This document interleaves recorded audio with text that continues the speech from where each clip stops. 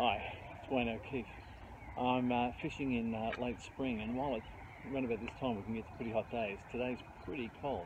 There's a lot of rubbish and branches and debris in this water. So unfortunately that makes fishing a little bit difficult at times, because you're catching and hooking up on plastic bags and bits of string and little branches and things. This river is usually pretty productive, so I'm going to hit it today and see how I go. We'll see what's happening. People ask me what type of rig that I use in fishing these types of waters, and look, most of the time I use the same type of rig. It's basically a running sinker, although in this case it's a running burley cage. So as you know, I'm a big believer in burley. I use it all the time. These burley cages have some fins on them, so they actually, rather than drag along the bottom, when you actually pull in, when you're actually reeling in, they come straight up out of the water and avoid getting caught in the snags and things. They have some weight on them, they have some lead on them, so they act as a sinker, but they carry burley in here. So the burley then is very, very close to your hook. In fact, that's only say 45 to 50 centimeters from a size 8 hook that I've got on here, and it's a running line. So I've got a line stop there, and so what happens is the fish can actually pull on that, not feel much resistance, feel confident, and take up that bait, in other words swallow. So that line stop there is just a barrel with a spike in it. You pull the spike out and you can move that up and down. So I can vary the distance between my weight and my hook, and that's what I use every time. If you're interested in these burley cages, I sell them on my website, howtofish.com.au. Well, I've been here for probably about half an hour. I got a couple of tiny bites, but absolutely nothing really happening. And so what I did is I had large hooks and big baits. I had a size 8 and a size 2 hook, with one with a piece of pilchard, one with a bit of flippy on it, and I wasn't catching anything. So what I did is I went down to my survival gear, and I've got the first fish in. Now this is not a big mullet by any means, but I've got a feeling there might not be much else here today. Those conditions you have to work with are just smaller hooks, smaller baits, lighter line. I tied on a lighter trace on the end so that the bait was more natural, and that's what got that fish in. Obviously the heavier line wasn't doing it, wasn't making bait presentation look right, but I have left one rod in there with the heavier line and a bigger hook on it. Hopefully something big might come around, but under conditions with so much rain for so many days, sometimes that can shut things down a bit. So we'll see how we go. The other thing that's a bit of a challenge is the amount of stuff floating in the water. Like I've got caught up in a plastic bag, as I thought might happen, and some other leaf litter and that wrapping around my line and then pushing it down away from my target zone. So you just have to keep adjusting all the time. Okay, I'm into one now, and on the larger line. Okay, so alright, they're starting to move up in size, which is good. Now this was on the heavier line, which is good. I had to move it a couple of times because it was getting caught up with so much of the stuff floating down there, all the debris. But look, at least the fish are about, and the burley, certainly accurate casting, and that burley will do it every time. Put this guy back. Now that's what the burley cage will look like when it's got burley in it. The burley is my own special mix that I use, and what happens is when you mix it with water, so it comes as a dry powder, you mix it with water, and it goes into a sort of like not a dough, but a cake mix. You don't want it like dough. If it's dough, it'll stay in there. But it's sort of like a cake mix, I guess.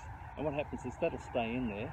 When I cast in, as that's sinking through the water column, it'll send off some of the outer burley into the stream, the water stream. That'll flow downstream and attract fish up. And then probably about half of this will stay in the burley cage, so that when it lands on the bottom, you've got burley right next to your hook and bait. So that's the way it works.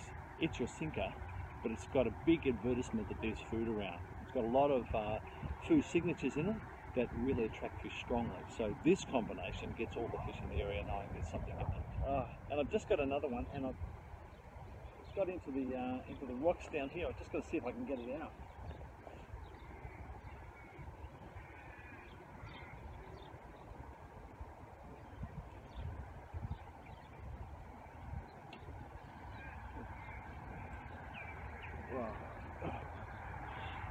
Okay, yeah, another one. Like peas in a pod. I've got these in the area and they're taking my bait. It's really hard to hit them though. I mean, I'm probably missing about 6 or 7 for every one that I might get, but at least the fish are in the area and having a bit of fun catching them. And the burley is definitely working. Without the burley on the other rod where I haven't been using the burley, I haven't actually got them in the area. So obviously today burley is the way to go. So one thing that I've found is that I can actually just hold my rod loosely like this and I can feel everything that's happening. I'm getting bites on this rod right now. I can feel everything through. So that's the great thing about graphite rods is you feel everything through to your finger. And I'm getting plenty of little hits on it and little pulls, but not enough for me to want to strike into. I've got to wait until I see that the rod tip bend enough when I feel enough force on it, so I'll know that it's in the fish's mouth. But it's great fun doing this because you feel everything that's happening.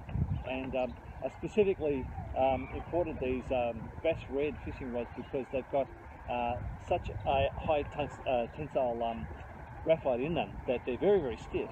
You feel everything, so they're great to fish with. And every now and again, you'll get one and you'll miss it. Anyway, next time. So every now and again, you'll hook into one. You'll manage to hook into one of those, and unfortunately, it will be a small fish like this mullet.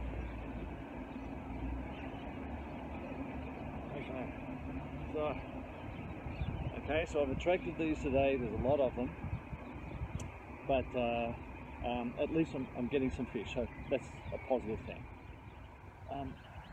Sometimes when you're fishing, there's a lot of small fish about, and unfortunately, I mean, both rods have been getting little hits on them all the time. There's little mullets and things like that out there, so the fish are about. But if you're after something bigger, you're going to have to you're going to have to hold this rod. It's getting fairly good hits on it, but you're going to have to wait around for those smaller fish to actually attract the big ones. If you get enough small fish activity, yes, you lose your bait a lot, and you might not be catching the size fish you want, but that small fish activity will often bring in a big one.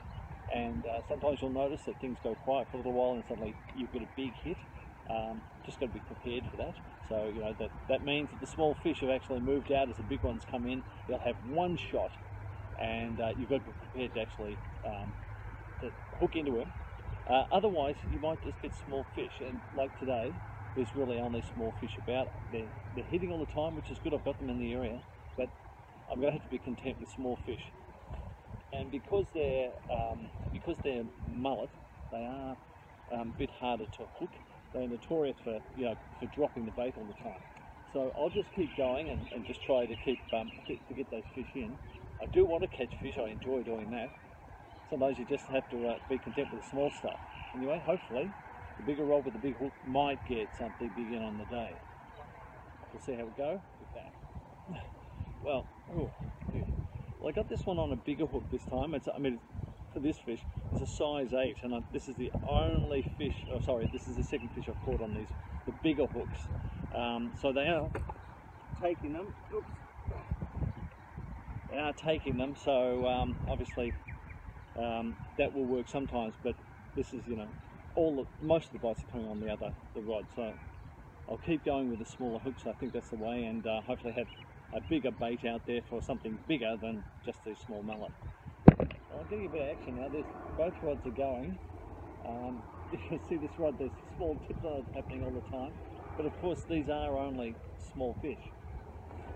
And, okay, so, have I got this guy? No, I missed him. Oh no, I've got him, but it's tiny. So there's tiny fish here. Like this. And that's all I'm going to get today, I think, but at least I'm having fun. I've got quite a few now, so the fish are biting, and it's all a matter of sort of working out how they'll bite. So most of them are happening on the rod with what I call my survival gear. It is basically, it's a smaller hook, lighter trace, okay, and the trace most definitely makes a difference in presenting it this naturally. And even with a small hook, you can catch bigger fish. So if something bigger comes, like I've caught some trout valley in here and a bigger bream in here in the past on the smaller hooks. So all of that works. Back. So I can catch bigger fish. The only thing is with the smaller trace, you can't lift the fish out of the water if you've got a bigger one, and also it's best to have a net. But that does work, and I sell all of that gear on my website. So if you're interested, have a look, howtofish.com.au. It's all there. Okay, into another one, and this one feels a little bit bigger, so that's good. I can hold on to it. Yeah, it's a bit bigger. Oh, it's a bream.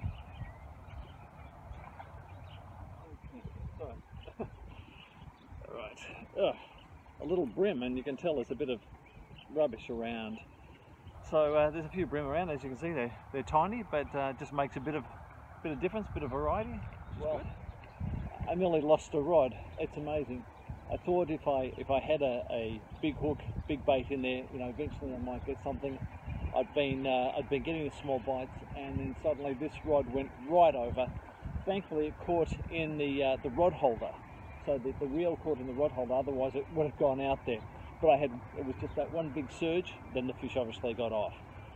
Very disappointing. I was fiddling with my other rod at the time, so I'm not focused, and that's the trouble. So fishing with two rods at times means that sometimes you'll miss a fish. Might have been the only big fish for the day because I've got to go soon. A couple of hours of fishing here has been pretty productive. I didn't get anything for the first half hour, but I think it's because it took that while for the burley to build up. And once it did, especially on the smaller rod where I've been casting more frequently, I've got the smaller, the hook and that, I've been getting plenty of fish. Very disappointing I missed that big one. It would have been nice to know what it was, but it does show you that even in conditions like this, that I've got to watch this rod again. Even in conditions like this, which might not be optimum for fishing, if you use the right techniques, you can get the stuff in. If you're interested in any of the fishing that I do, any of the gear that I've got, you can always check that on my website, howtofish.com.au. And if you're interested in a lesson and learning how to do this, I also provide those. So, until next time, we'll see you. And if you've enjoyed this, give it a thumbs up and subscribe.